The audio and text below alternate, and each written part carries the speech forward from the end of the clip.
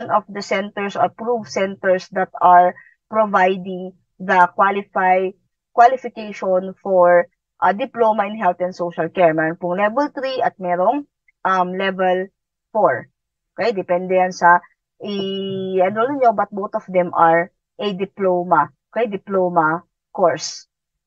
So, the center, which is the school, is a qualified school to provide yung curriculum ng health and social care course. We also have experienced tutors that would be um, teaching you on the different levels when it comes to health and social care. And also, the center is committed to working qualify and its team of quality reviewers as well as external verifiers. Okay. So what is the entry criteria or sino po ba yung mga pwedeng mag-enroll with the following levels, no? So, entry to the qualifications will be through center interview and learners will be expected to hold the following. So, some ability and possesses qualifications at level 3. So, kung level 4 ang i-enroll mo, no? So, dapat natapos ka ng level 3 or kailangan high school graduate ka. Okay? There are some time in organizational role and shown that they have the capability and drive to develop. And those learners seeking further professional development and gain work-related skills and know oops, na mga pwedeng, ibig ko sabihin is, ito yung mga pwedeng ma-admit sa level 4. Okay? Yung mga level 2 naman, yun po is ino-offer sa mga hindi graduate ng um, high school but they are interested to study again. So, pwede yon. Pero dito po sa atin, yung i-orient natin ngayon, that is level 4. So, kailangan po dito is a high school graduate. Or may mga iba naman na yung mga nakatapos ng level 3, tinutuloy nila ng level 4. So what's the structure of the qualifications? So the qualify diploma in health and social care is a level 4 qualification that is made up to 120 credits. So sa Pinas po tinatawag yan na 120 units or ano ba, may ibang tawag yan sa ibang mga facilities or schools. Pero sa atin, we call it as credits. Okay, so 120 po ang level 4. So, examples of the activities that can contribute dun sa ating total qualification time is meron tayong mga guided learning.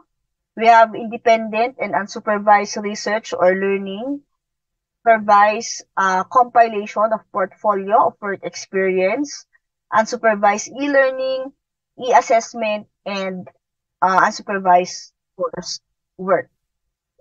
Okay. So, to be able to complete the course, so all units are mandatory. So, lahat ng mga modules, lahat ng mga units that is included in the level 4 are mandatory. So, all units covers a number of topics relating to the learning outcomes. So, to complete po yung 120 credits or 120 units ng course na to, so the student should finish all the inclusive modules sa course ng level 4. Okay? So, ano po ang delivery guidance? Paano kayo mag-aaral?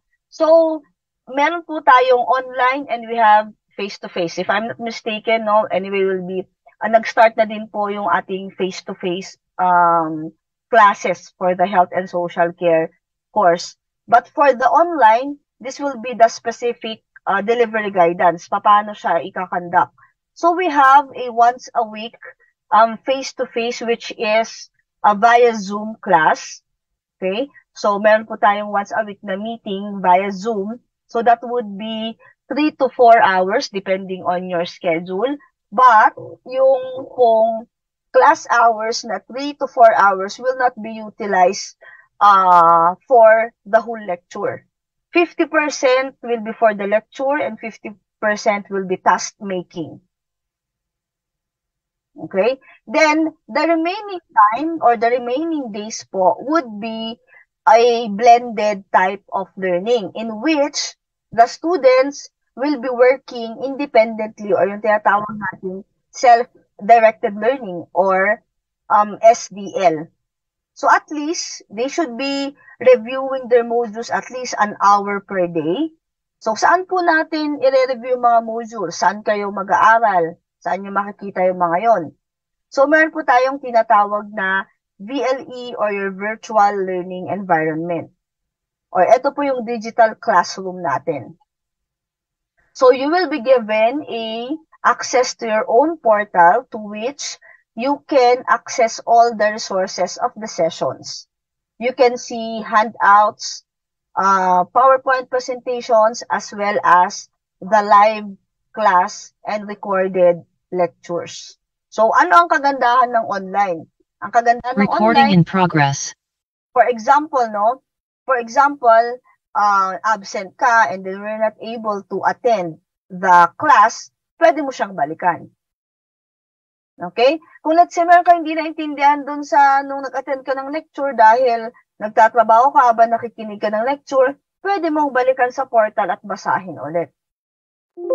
Okay? So you will be having your own portal or your virtual learning environment for you to be able to access all the learning materials in related to your course. So ganyan po. So blended po yung ating delivery guidance ng pag-aaral. Merong Zoom classes, depende sa schedule mo, and then you will also have your own portal to learn your modules doon sa inyong mga portal. Ayan. Okay? So for the level 4, these are the classes or the schedule. Ayan, specifically po under my class. But we also have other instructors. So schedules you may ask po Miss Lynn later or if you are interested to enroll. So meron po tayong Friday regular class. It's 4 p.m. Then Sunday regular class of 4 p.m. And we have a special class which is 2 meetings per week. So 2 hours per meeting. Friday and Saturday 12 noon. So lahat po ito is quiet time. Okay, so kung Asia ka, nasa Asia ka, so ito is 9 p.m., 9 p.m., and this is 5 p.m. Okay, kung Asia time po siya. So yan po yung mga schedule that we have for the level 4. Ayan. So, I just want to share with you some photos of the students that online classes work. Okay, kasi minsan isip nila, antayin ko na lang face-to-face. Parang ang boring naman ng online or baka hindi ako matapos or baka hindi ubra ang online. But it works po. Okay? These are only few evidences that students online is they were able to manage din naman po na makapag-aral. Okay? So nasa sa inyo pa rin naman yan na students and of course with the guidance of your instructor. And so, di ba sabi natin, of course, kung gusto mong maabot yung pangarap mo, so meron at merong paraan. Yan. So, this is our virtual classroom or yung sabi ko kanina na ating portal. So, you will have, once you are officially enrolled sa Health and Social Care course, so magkakaroon po kayo ng sarili ninyong portal. The school will be providing you an ID access to this portal. Yan. So, yan po yung itsura. And then, makita nyo yung dashboard ninyo. And then, you can access, these are samples of the modules ng level 4. Ayan.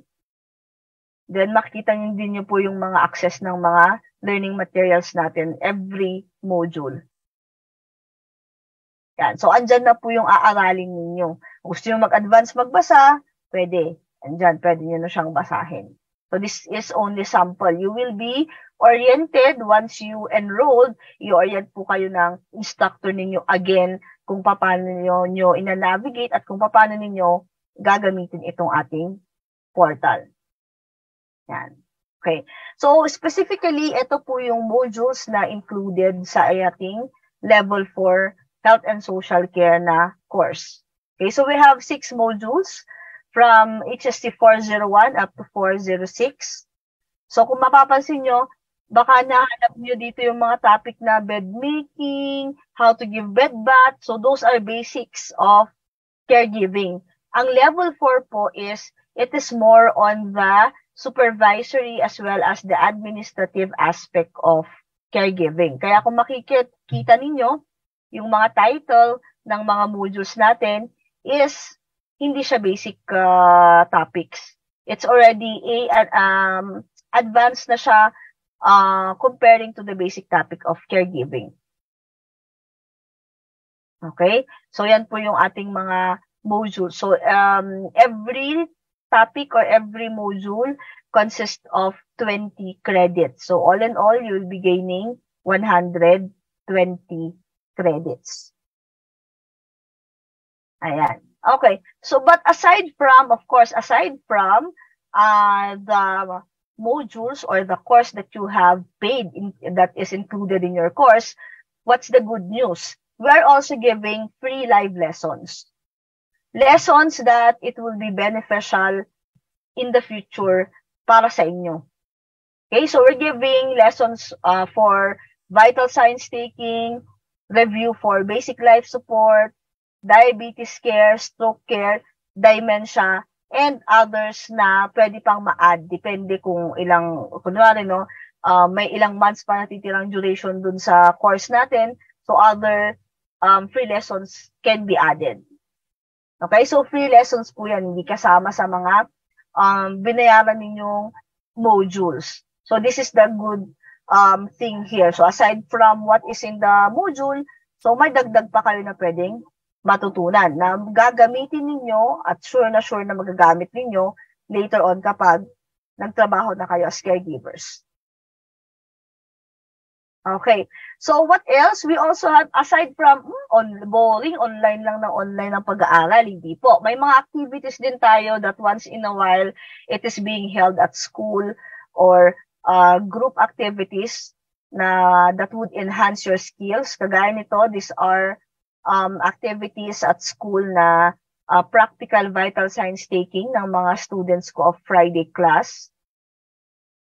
Ayan. So, ito po yung mga Kuwait-based na students. Siyempre, yung mga international, siyempre, hindi naman sila pwede. So, ito yung mga, magkakaroon tayo ng mga ibang activities sa school na pwedeng gawin, pero yung mga, pwede lang, of course, pwede lang na mga Kuwait-based students. Then, the school also is having a partnership with a training for basic life support. Ayan. So, pwede nyo din po itong i-take kapag natapos na kayo ng course ninyo. So, hindi na kayo hahanap pa ng training center. Mahihirapang maghanap ng training center kung nasa Kuwait kayo kasi the school is connected or has a partnership with a accredited American Heart Association Training Center for Basic Life Support. Ayan, okay? But ito po, this training will be shouldered by the student. Hindi siya kasama dun sa ating bayad sa course. Okay, take note, ang BLS po is nowadays mandatory yan sa lahat ng healthcare professionals. Kumbaga, kung provider ka, may certification ka nito, additional credentials for you. Okay, so you can take that one once you're finished with your course. Kung ready na kayo, then you can take this training. Yan, so those are other activities that you may experience under the course. Then, paano kayo i-assess?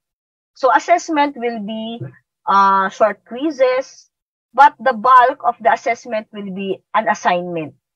So, every module po has one assignment that you need to finish, and it's a requirement. So, you need to finish 6 assignments for you to be able to finish the course. Not just to finish them, but of course, to have a passing score for the assignments. Okay, so assignments will contain questions that stand for each of the given unit's learning outcome. Siyempre, kung ano yung inaral, natural, siyempre, yun ang tatanungin sa assignment. This is one way for us to assess kung may natutunan ba yung estudyante. So, assignments is being checked by the instructor, verified by the school, and forwarded to UK for external verification as a basis for your diploma or completion of the course. Ayan. So, paano po ina-evaluate yung mga assignments ninyo? So, we have a standard rubric for evaluation of the assignments. So, may criteria po kung paano namin ini-scorean yung ating mga assignments. Okay, so we have 5 criteria. So, we're evaluating the content, application of theory and literature, knowledge and understanding, presentation and writing skills, as well as referencing. Then, every criteria po has corresponding scores that would be added and then divided into 5 criteria, then that will be the final score of each assignment. Yan. So, yan po yung parang pinaka-requirement nyo to finish the course. Yan. Okay, so these are examples. Malapit na po tayo matapos. So, these are only examples of the modules. Ayan, for 0, 1, 2, 3, 4, 5, and 6. So, we have 6 modules or 6 topics for specifically for level 4 health and social care course. Yan. Okay, so before we're going to proceed po with the question and answer, maybe a 2 minutes or 3 minutes water break so that you can prepare your questions. So that's it po, the content or the overview of our level 4 qualify diploma in health and social care. So please prepare po and all of your queries, your questions when it comes to the course as well as other concerns. Then we'll be answering po together with the admin. Yan. Okay? So, or yung mga hindi magbe-break naman dyan or hindi kayo mag-bladder break or when mag-short break, so you can start answering questions. Or from the admin, Miss Lynn, or any other from the admin, would you want to give some announcement po or anything?